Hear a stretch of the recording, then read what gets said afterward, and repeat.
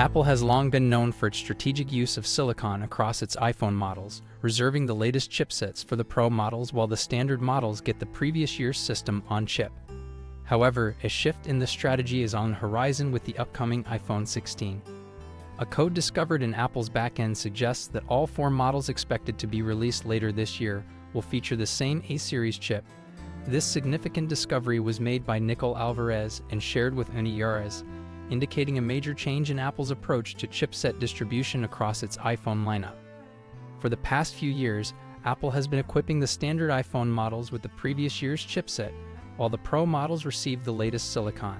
For instance, the iPhone 15 and iPhone 15 Plus were equipped with the A16 Bionic chip, also used in the iPhone 14 Pro models.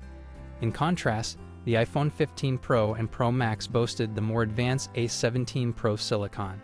However, recent leaks suggest that the entire iPhone 16 lineup will share the same chip, presumably the A18.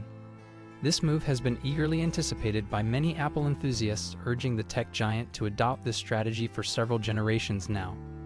Rumors about the iPhone 16 lineup include the possibility of 5 listed devices, fueling speculation about this additional model. One theory is that it could be a future iPhone Southeast, following the trend of past Southeast models featuring the same chipset as the flagship iPhones from the previous year. Another theory suggests the extra model might be the rumored iPhone 16 Ultra, potentially succeeding the Pro Max. However, there hasn't been much buzz surrounding the Ultra model ahead of the anticipated iPhone 16 release, making it a less likely scenario. The decision to change the chipset strategy for the iPhone 16 is likely driven by the demands of Apple Intelligence, which appears to require significant processing power. Currently, AI is exclusive to the A17 Pro-powered iPhone 15 Pro models. While there are rumors of a potential subscription-based Apple Intelligence service, it seems unlikely that Apple would restrict AI to only its Pro models moving forward. The tech giant has now entered the AI competition and has crafted some intriguing AI functionalities for the upcoming iPhones. The upcoming iPhone 16 is anticipated to bring significant upgrades to its camera systems. Reports suggest that Apple might be turning to Samsung for a new CMOS image sensor, which is expected to offer significant advantages over the current sensor used in the iPhone 15 series.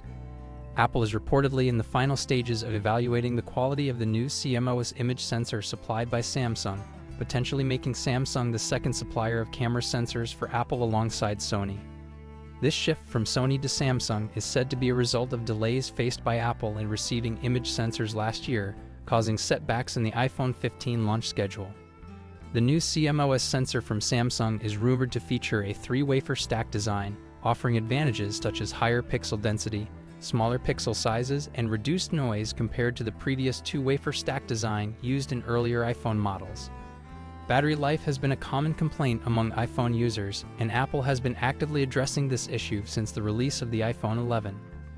With the upcoming iPhone 16, there are high expectations for an even longer battery life compared to the iPhone 15 series.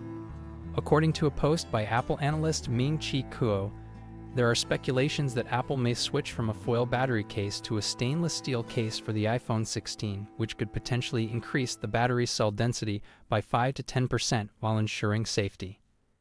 The iPhone 16 is shaping up to be a remarkable upgrade with uniform chipsets across all models, advanced AI capabilities, improved camera systems, and enhanced battery life. As we approach the launch, more information will undoubtedly surface, so stay tuned and subscribe so you don't miss any updates on the iPhone 16.